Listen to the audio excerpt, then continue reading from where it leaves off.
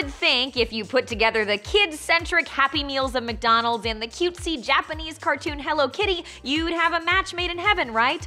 Apparently, not so much. On November 10th, Mickey D's issued a voluntary recall for one of its Hello Kitty 40th anniversary Happy Meal toys due to it being a choking hazard. According to the U.S. Consumer Product Safety Commission, since October 31st, there were about 2.3 million of these Hello Kitty-themed whistles distributed in the U.S., with another 200,000 in Canada. The recall was issued after McDonald's received 2 reports that children had coughed out pieces of the toy's red whistle. One of them had to get medical attention. As far as Happy Meal recalls go, this isn't McDonald's first time around the block.